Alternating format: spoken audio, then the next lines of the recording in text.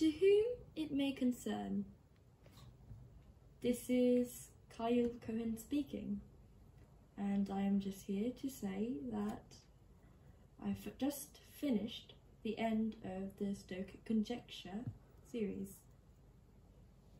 which is quite long, really. 45 parts. I did not expect it to be that long, but for me it was a very interesting journey, and I would like to thank you for all the support and all the love that you give to this Christmas special of Detective Spectacle Bear and Greenfly. It means a lot to me and all the cast involved. Also, I'm also here to say that it doesn't end here. The Christmas special, the Detective Spectacle Bear Christmas special, is actually part of a trilogy. And in part 2 and part 3, we will slowly try to unravel the mysteries, unravel the story, and untie the knots of each point of the story. The second and third part will be dispersed throughout the timeline of Kyle Cohen's world and Spectacle Bear and Greenfly's world, as they are interrelated with one another. Right, so with that out of the way now that we've finished one project, we could assume now that Kyle Cohen will resume to black squares and bona fide and every other humming and talking related things.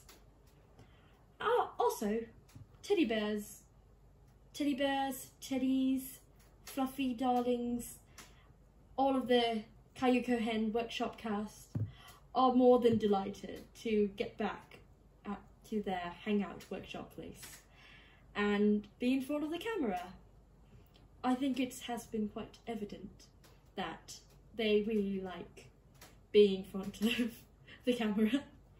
And right, have a sweet and tender day. Yours truly, Kyle Cohen. Postscript. Me and my team may have intentionally forgot to inform Spectacle Bear about the few minor details of what would become of him at the last few episodes.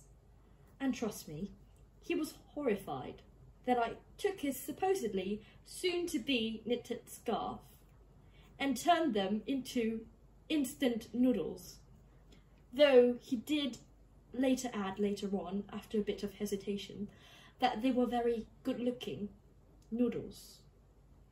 The funny thing is that many people that watched my channel told me that the distorted scarf looked very much like the noodles sold at a particular restaurant chain, which prompted all to race to that restaurant and order that menu. Some of them even shared me the photos. I told them that I would have done the same if it were not for me being stuck in the middle of very puffy, poofy schedules. Right, yes.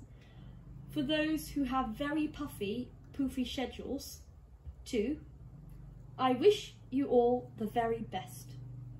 Bye.